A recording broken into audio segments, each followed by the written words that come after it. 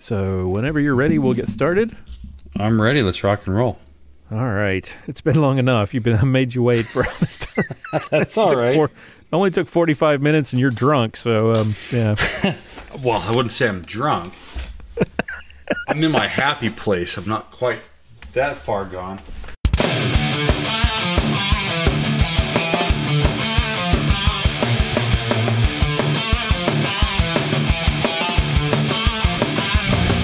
Bringing you law, gospel, and guns. This is Armed Lutheran Radio.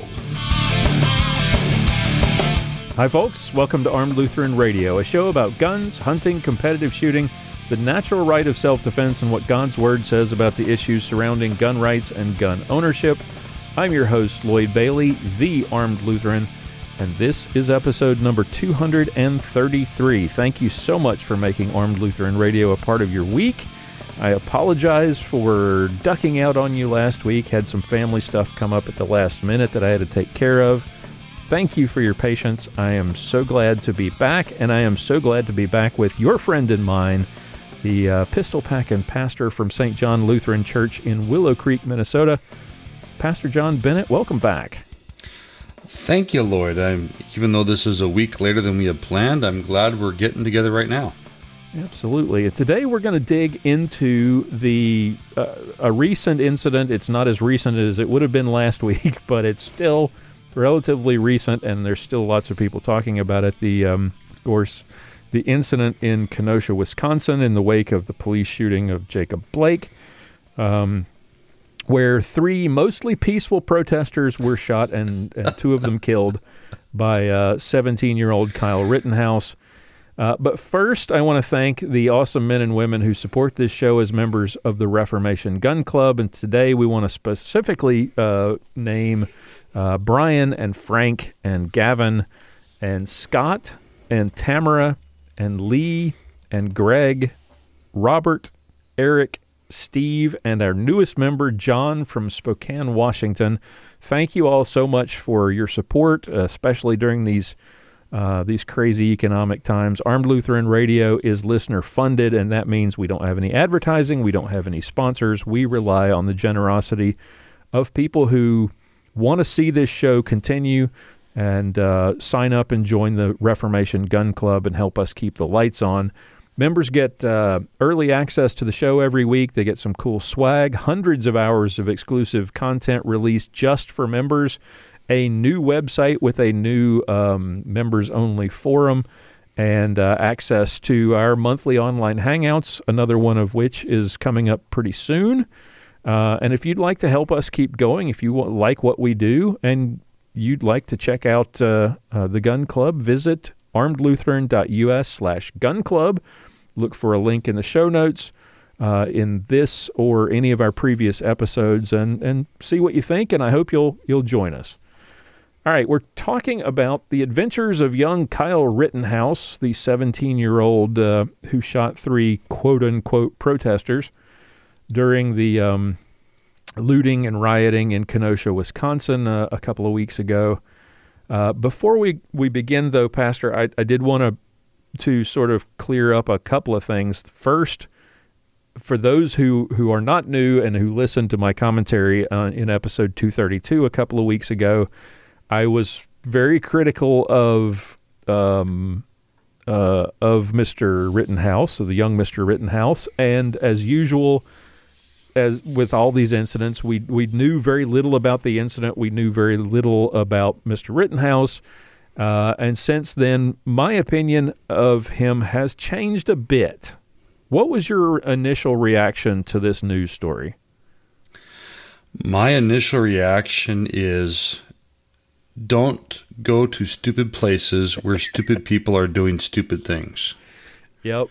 Yeah, it's since this has happened and we've learned a little bit more, we learned that this is a kid whose heart was in the right place.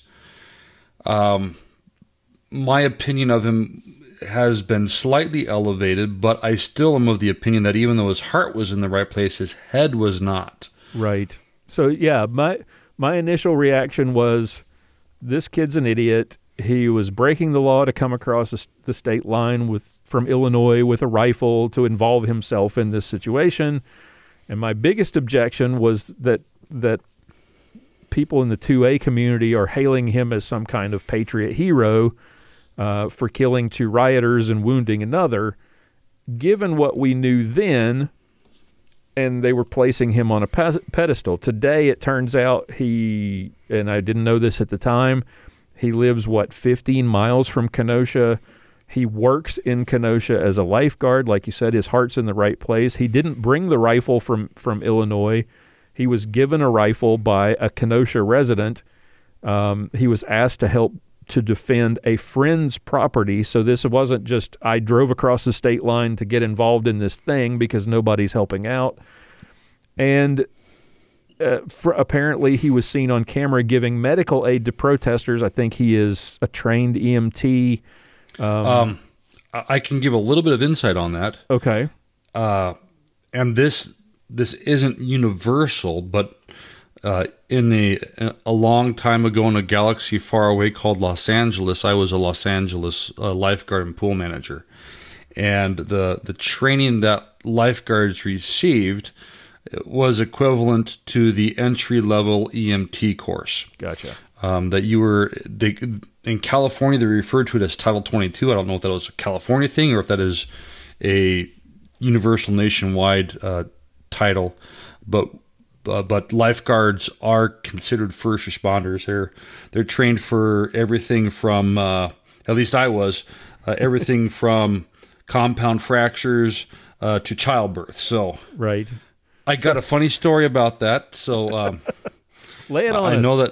I know that sometimes people come here for the humor. So every year we had to watch the same videos, and there was this video of a police officer assisting a mother with an emergency childbirth in the back seat of like a 1970 something sedan. So that tells you how old the video was. And they show the childbirth, and then when the water breaks, they say this is a normal amount of fluid. And at that moment, I remember there was another lifeguard had a water bottle and decided to squirt the guy next to him. So it was rather. Yes, we had a good sense of humor about that. Yeah. So. All right. I got to see. Yeah. So you got to see private parts during lifeguard training. So. Oh, okay. Awesome. Yeah. Interesting. Not in a glamorous way, though, I assure you. No, of course. So, getting back to Kyle Rittenhouse and his lifeguard training, apparently, as you noticed, we probably noticed in the video of him at this incident where he's carrying the rifle, he's wearing surgical gloves. He has a med kit. So he wasn't actually, as he's been portrayed, one of these crazy people who picked up a gun and answered the call to go and, protect property because the police weren't doing their jobs. He worked in Kenosha. He was given the rifle by a resident of Kenosha. He was asked by friends to help them protect their private property, and so he was already there. And as a lifeguard, as someone who and you can attest to this, having been a lifeguard yourself, he clearly has his heart's in the right place. He has a kind of the servant's heart thing where he wants to help people, and friends ask him to come help, and so he does. So I'm openly admitting here that my initial reaction was wrong in many ways. But saying that, I would agree with you, and I think there are lessons that we can learn here, we can draw from Kyle's adventures, both as gun owners, as citizens, and as Christians, that we can kind of we can take from this and learn a lesson, move forward. Some will say, and some have said, look, the police aren't doing their jobs. We're sick and tired of seeing rioters doing whatever they want without any opposition, and good on Kyle and the others for stepping up. What, as both from the perspective of a citizen, and a gun owner, what's your response to that? We'll leave the Christian. We'll leave the Christian response. We'll get to that in a minute. But just as a citizen and as a gun owner, what's your response to that kind of thinking? I always fall down on the side of, when it comes to the defense of property, the being prepared for the use of lethal force in defense of property isn't where you want to be. And the reason I come down on that is twofold. First, this kid is dang lucky he didn't lose his life. At one time, he was down on the ground having taken a skateboard to the head. The fact that he was able to still get a clean shot off after taking a skateboard to the head, this is a tough kid. But he is very fortunate that he didn't lose his life, because the possibility of his firearm being taken from him and being used on him was a very real possibility in that situation. So, I don't say don't attempt the use of lethal force in defense of property because, you just don't want to get in trouble. I mean, that's part of it. But because it's not worth putting yourself in a situation where you could lose your life because you want to protect stuff. Yes. And I hate that argument that the rioters and the looters BLM are trying to make. Well, it's insured. It's just stuff. It's insured. It kind of sounds like that's where we're headed with that argument, but really it comes down. It's not the value of property that we're talking about. It's the value of life. Right. Because not only could Kyle Rittenhouse have died that day, but he. Now, what would have happened? Just to give you a scenario. What would have happened if, after he had stumbled and fallen down, his firearm had been taken away from him and not used just to kill him, but what if a rioter had turned and used it on police officers or other first responders? Yes. And when you bring a gun into a situation like this, and you say, yeah, we're here to defend property with lethal force if necessary, what happens? I mean, you better be willing to use it, right? We've talked about this before. Whenever you introduce a gun into a situation that could potentially turn into self-defense, you better be willing to use it, because what if the crowd calls his bluff and says, no, we're going to go and knock these windows in? Is he then willing to use the gun to defend the windows, or is he just bluffing? And if he's just bluffing, then he should never have been there in the first place. That makes his decision entirely stupid. Right. Well, and this is the other side of this. To protect property. If you look at, and I know we've had, or you have had episodes on this before with people who have had their lives turned upside down because they used a firearm in self-defense. And the amount of money that was spent on defending themselves so that they can preserve their liberty was astronomical. Yep. Is it worth having your life turned upside down in order to have protected property? Especially, and in this case, especially when that property is not your own. Now, I could understand it, the roof Koreans during the Los Angeles riots. And here we had a case, if I remember correctly, and I don't know why the term roof Koreans comes to my mind, but that's the term that's been used, is that these were gentlemen that owned a firearm dealership or a firearm store, if I remember correctly. And there's a case where, that's something that they definitely had a right to protect. If you want to take upon yourself all the ramifications that come with protecting your own property, I still don't think it's the best idea in the world if there is no life at risk at that point, but have at it. It's a little easier to understand and to justify if you're talking about your own property, and where I think Kyle. So, and we'll get to this in a minute. I think there's a little bit maybe of some peer pressure thing in here where you're put on the spot and a friend says, "Hey, will you come help defend my business?" 17. Do you have the do you have the intestinal fortitude to say to your friend, I don't think that's a good idea? Right. Or do you say, sure, I'll come help, because you're not thinking about what could go wrong? I think the latter is really where it comes down to, is that, I could see as a 14-year-old that, you can get really excited about doing this. Hey, I'm going to help with the effort to do something good and right and so forth. And I highly doubt that he had taken the time to mentally process the other side of this. If he had, he probably would have declined the offer. Right. If he had known where this would have gone, of course, hindsight's 20/20. Hindsight's always 20/20. If he had known where this was going to go, I would have lost a tremendous amount of respect for him if he hadn't made a different decision. All right, so let's focus on the police part of that sentiment that I mentioned about how people get upset that or see these riots going on. Police aren't doing anything to stop it, and they feel like they've got to go and get involved. We talk a lot on the show about Romans 13, the idea that the government wields the sword for the punishment of the wicked and the protection of the good. But when the government refuses or is prevented by politicians from wielding that sword, are we, in our vocations as citizens, permitted to step in that case?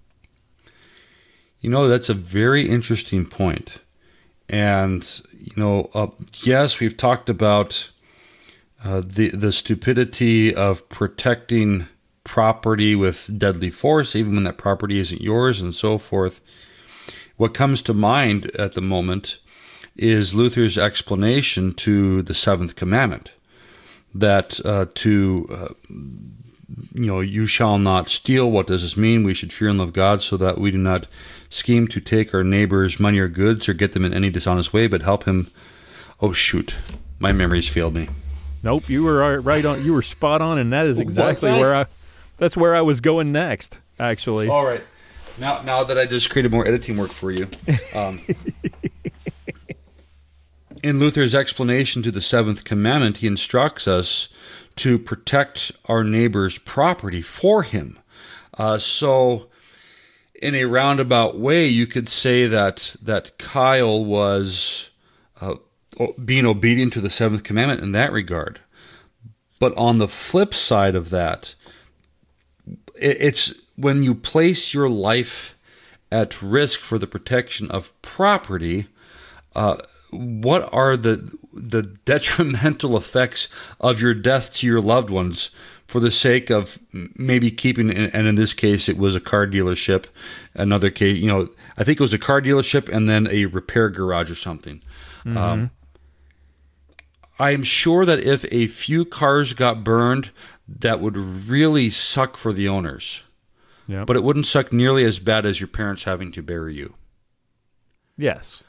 And as slimy as the three quote unquote victims were, their lives are still more valuable than the cars. Yes, and that's here is one of the, and I have unfollowed a few people on Facebook in the past few weeks ever since this shooting, because what I find deeply disturbing is how you have people and even Christians glorifying the fact that Kyle Rittenhouse shot scumbags. Mm-hmm. Yep. And last week or last episode, I even kind of offhandedly joked that it wasn't a great loss because two of them were, one of them's a wife beater and the other one is a child molester. Right. Yes. And as karma would have it, the child molester was shot in the groin. So, but we can poke fun at that. At the same time, wouldn't it have been better if Kyle had decided not, of course we can't go back and change what's happened, but if he had not decided to use lethal force and those two criminals had been arrested, mm-hmm. and through the course of incarceration had come to repentance and faith. Right. And I don't want to sound like John Piper because I think the guy is just a turd.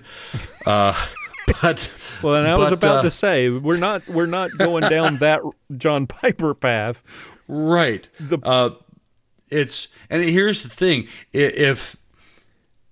And yes, I can applaud him for his desire to come to the aid of those in need. Earlier in the day, he was helping to clean up graffiti and so forth. Mm-hmm. That's laudable.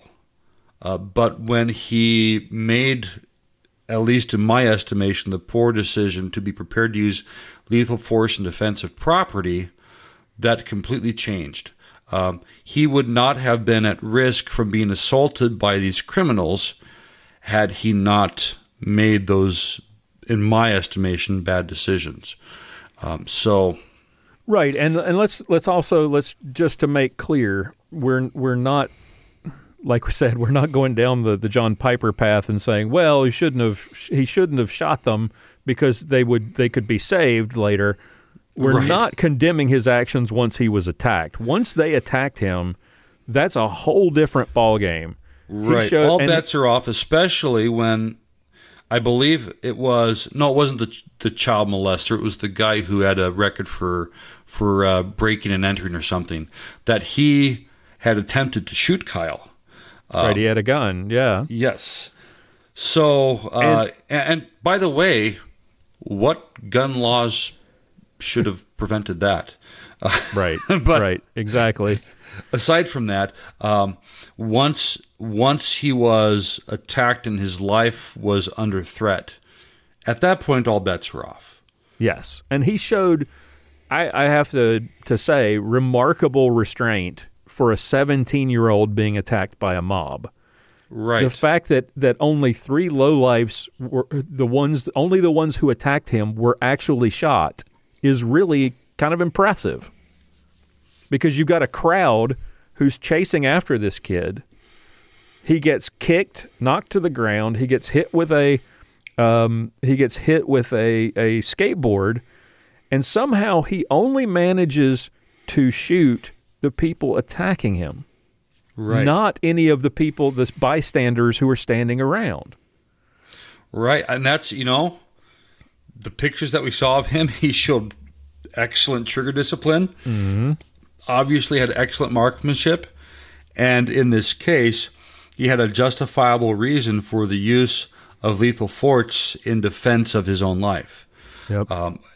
I still have a difficult time with the fact that the only reason he found himself in need of using lethal force to defend his life was because of the poor decisions that he took that put him in that situation. Right, and I think the problem that most of the people who are on either side of this issue, whether they are lionizing him or whether they hate him and think he is despicable, I think there is an inability to understand that multiple things can be true at the same time. Yes, it was bad for him to be there. Yes, it was a bad idea to have a gun there to go armed to protect property. On the other hand, it's a good thing that he had the gun, because if he had not, he would have been killed. Right. Right. And at the same time, nobody would have been shot, and he wouldn't be facing murder charges if he hadn't had a gun and if he hadn't been in that situation. All those things can be true at the same time. Right. And this was my overall summation of this, especially after we learned what his activities were comprised of for that day. That he could have taken care of the graffiti without being armed. And from the pictures, it would appear that he was not armed at that moment. Mm-hmm. He could have walked through Kenosha. He could have taken duct tape and put on his shirt, taped the word medic on his shirt, mm-hmm. and just walked around and rendered aid to those who were injured. Yep. He could have done all of these good things without making the bad decision of being armed. And by the way, I think you'd be hard-pressed to prove that he would have been targeted with the violence that he was targeted with had he not been armed. If he had been just walking around with his med pack and made it clear that he was just there to render physical aid to anyone in need of it, I doubt he would have been attacked. Right. And I can hear the argument against this, which is the whole rights argument. But he had the right to be there. We have a right to be armed, and we're not suggesting that you don't. What we're suggesting is that we as gun owners need to be a little more discerning and a little more cautious when it comes to inserting ourselves in situations where that gun may have to be used. Because as gun owners always say, and as we have said on the show, the use of the gun should be the last resort. But when you put yourself in that situation where it's more likely that you may have to use the gun, now that last resort looks a lot more likely. And you're putting yourself in a situation where, one, you don't have any authority to use that firearm. You're not a hired security guard. You're not a police officer. You're not a member of the National Guard. You're there as a private citizen. And so your gun may actually incite the reaction that he got, like you were saying. And I think, that kind of gets to the whole, open carry thing that neither of us are fans of, that the better way to go armed, if you're going to go and help out and you want to have a firearm to protect yourself, the better way to do it is concealed, which, of course, at 17, he can't do. Right. But yeah, there's a little saying that, and I don't know where I heard it, so I can't give credit to whoever is the originator of this phrase, but you win 100% of the gunfights you avoid. Mm-hmm. And this is a gunfight he could have easily lost. So, and of course, the flip side of this too is that we don't know how his legal battle is going to turn out. He may not have a sympathetic jury. He may end up doing time behind bars. And in the end, if that's what happens, he will have learned the hard way that none of this was worth it. Yep, exactly. And even if, which is what I think will happen, is he's been overcharged. This is clearly not murder. What's going to happen when he actually beats this charge and he doesn't get and a jury doesn't find him guilty, or they end up lowering the charge or dismissing some of those charges, the murder charges, and he ends up pleading to a gun charge, which he actually did violate. What's going to happen in that town or across the country next? Because they're already trying to paint him as a white supremacist, and this will obviously be a sign of white privilege, that he got away with killing two people and shooting another, and he's not going to jail for it. Yeah, I guess there's 2 points on this. First, that if he does get off, if rioters and pedophiles are going to, or not rioters, if pedophiles and wife beaters are going to riot, gosh, that's a fight almost welcome. I say that tongue in cheek. I am not serious.